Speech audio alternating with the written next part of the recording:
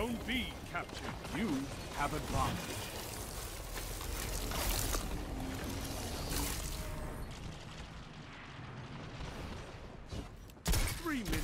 You're winning. Stay strong. 2 for 1. You're almost there. Okay, so I managed to snag the new Titan exotic leg pieces, the Path of the Burning Steps.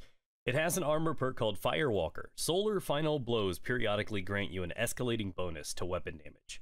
You are harder to slow or freeze with stasis, and when you break out, you take no damage from doing so, creating a burst of solar energy around yourself.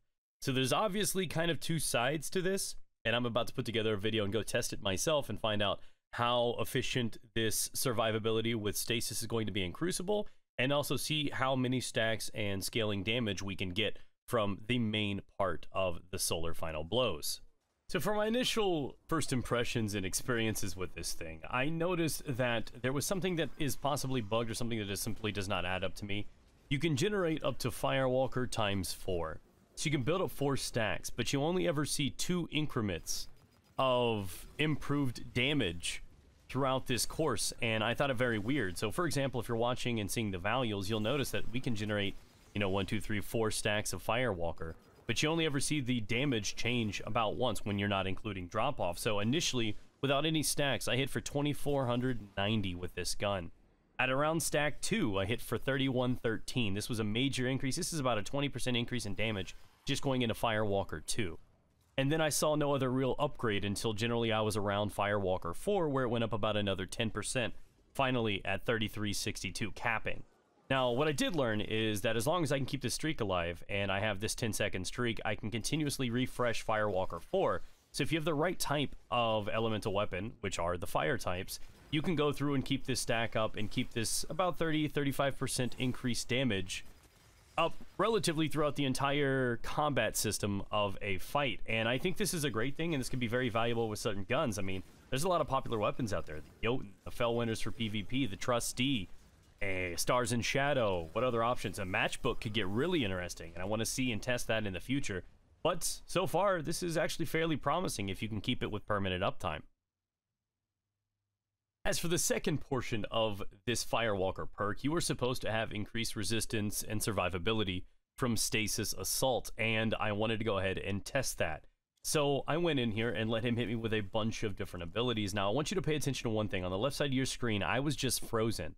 That gave me Firewalker times 2. So I have increased damage, and I'm able to pop out of there also doing a Flame Burst, which is, again, a part of that exotic perk. So this is a very promising kind of recovery or rebound option, because that Firewalker is going to give you a bit more damage to kind of turn around, and if it translates like it does in PvE to PvP, my guns are apparently going to hit 20% harder just being frozen and coming out of it. So not only do I not take damage popping out of freeze, not only do I get the 20% increase to damage, but also it has that solar burst in case that is a proximity situation as well, and they're trying to push up on me, and I think that's a great asset too. So this kind of gives you a little bit better chance to survive those frozen situations than you would normally have, and I find it very valuable.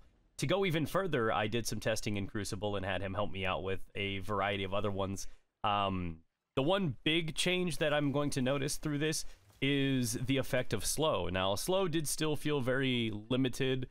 I'm not sure if I necessarily move any faster inside of it. More testing will be necessary, but as my first impression is, I can no longer be frozen inside of duskfield grenades or even the Hunter Tornado. When they cast that ult at me, it doesn't freeze me.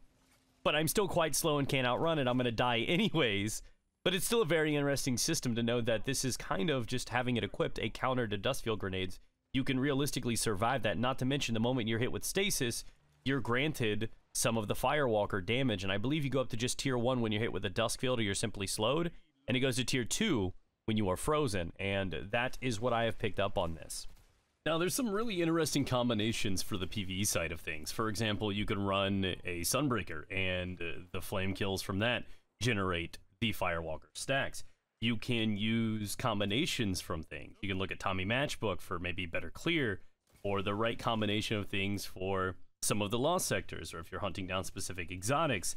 And there's room for this to flourish, though I don't think it's going to be one of those pieces that somebody has on at all times. When I was using my Xenophage, for example, I went from hitting 36k a shot to 50,000. So there is some sizable increases there, and they are going to matter with the right builds in the right situation. And again, there are a lot of very popular in-game weapons that built around. The Igneous is key in the meta right now, right? You got the Fellwinners as well. You know, no matter what you're using, there's something for PvP in there. The Trustee's great. Stars and Shadows great. For PvE, there's a lot of other viable options as well. Honestly, well-rounded in between the heavy weapon slot and the special weapon slot or the secondary slot. You probably have more viable solar options in this game for PvE than anything else. So you have a very large library and archive of weapons to choose from. Now, for the PvP side of things, this is where things get really interesting. Now, through the testing, as you saw earlier, there was a wide variety of experiences from just being inflicted with stasis. It's almost like activating a trap card, if you will. So basically, if somebody wants to throw the shuriken at me, like a hunter, for example, wants to tag me with that, that is going to buff me to a level that I can 2-tap them with the 120 hand cannon. I've had a couple of the buddies kind of experience the same thing that I did, where they don't really get any damage buff until they have at least 2 stacks, and this doesn't work for me. And I'm not sure why, but I'm assuming this is some sort of a bug. It works for some and not for others yet. So it's not necessarily something you're going to be able to generate stacks with, because for me to get Firewalker working, I needed a double kill.